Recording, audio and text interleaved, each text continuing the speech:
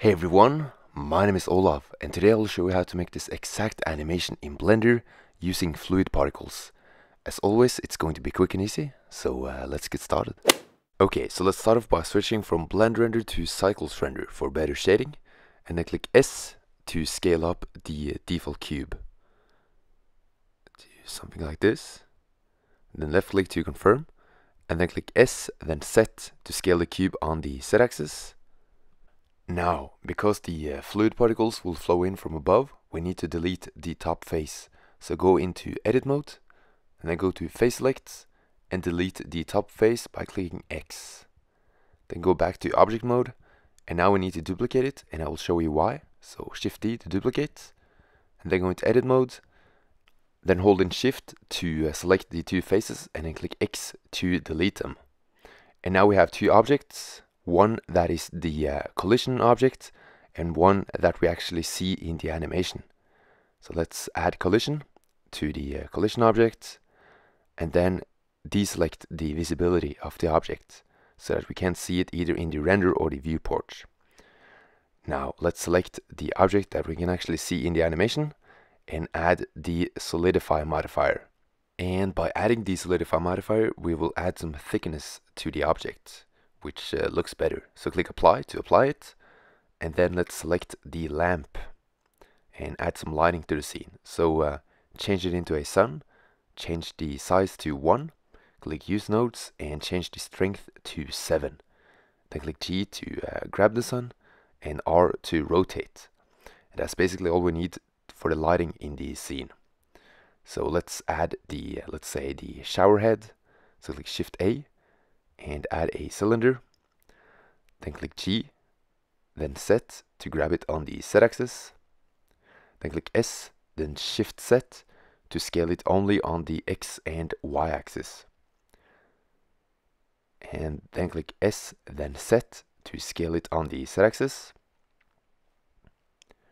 left click to confirm, and then let's go into edit mode and select the two faces. So hold in Shift and select both of them, then click N and increase the mean increase value to 1.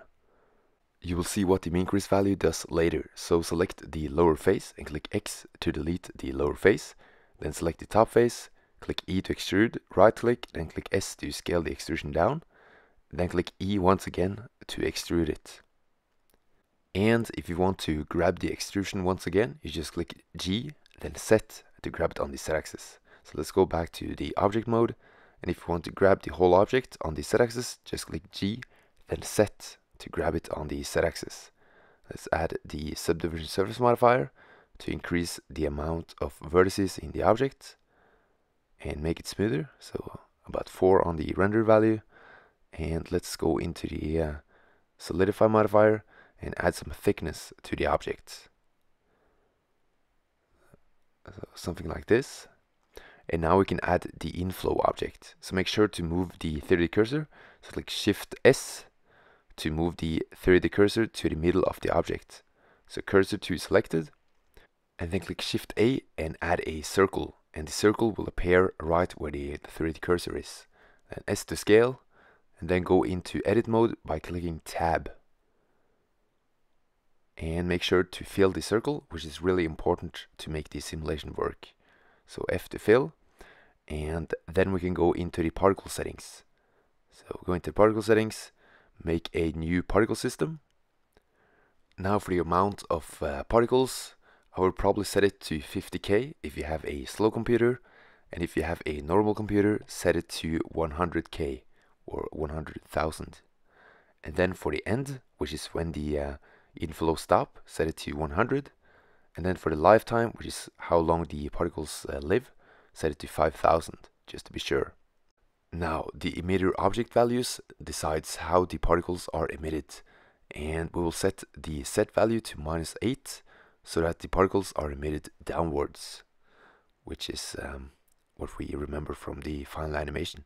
So set it to -8. Okay, so let's go down to the physics and change the size to 0.1.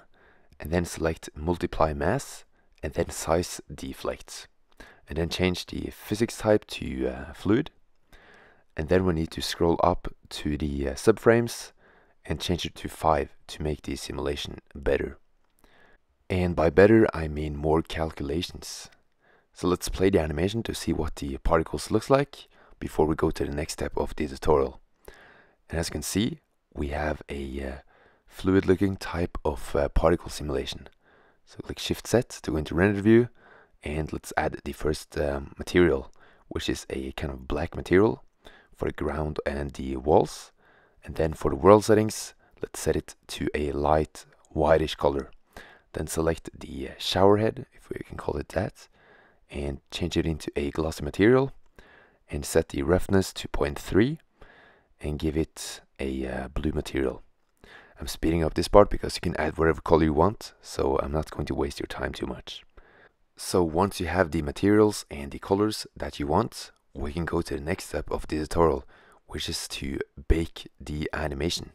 So let's select the particles and then go up to catch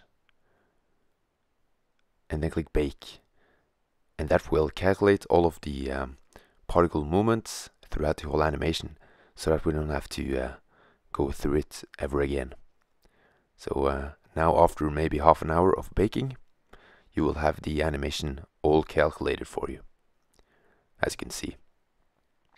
So now we can go to the next step of the tutorial, which is to add the sphere.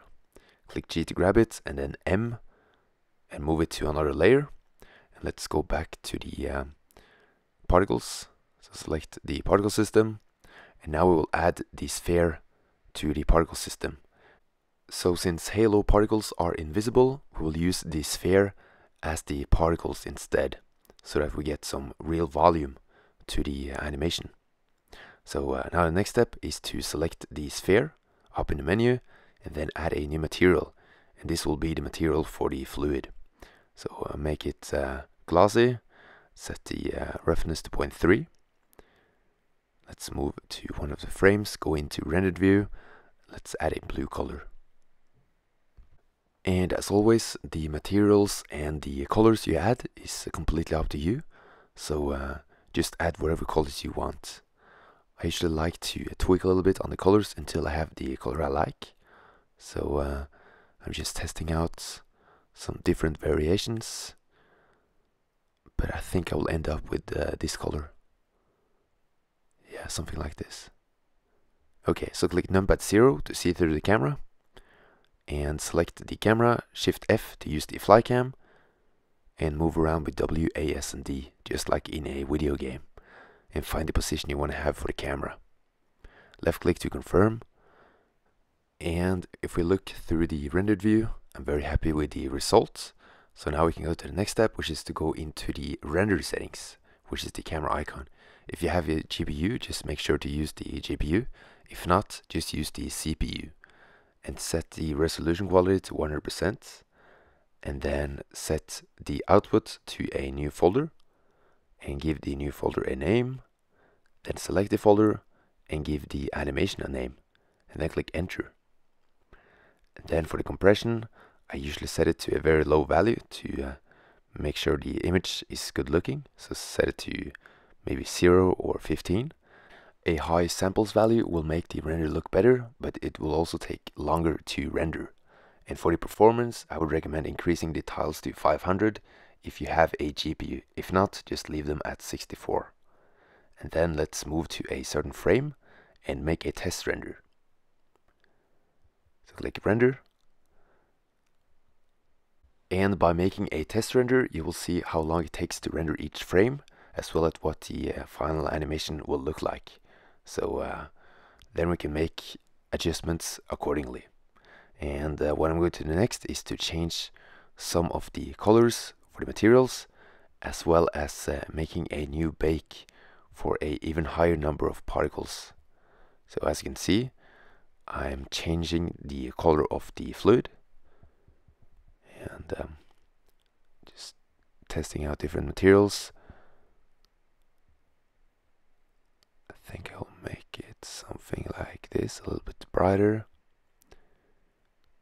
And then for world settings, I'll make it a little bit yellow. And what I'm going to do next is very optional, and that is only if you want to increase the number of particles. So I'm going to show you how to do this, but if you don't want to make a new bake, you can just keep the same values. So let's make it 150k, and then bake it once again. So click bake, and this time it's going to take even longer. And if you don't want to bake once again, you can just leave it at the old bake, as I said. And now we're at the end of the tutorial. So we have the simulation, and we have the materials and the lighting that we need. So now we can go into the render settings and render out the animation.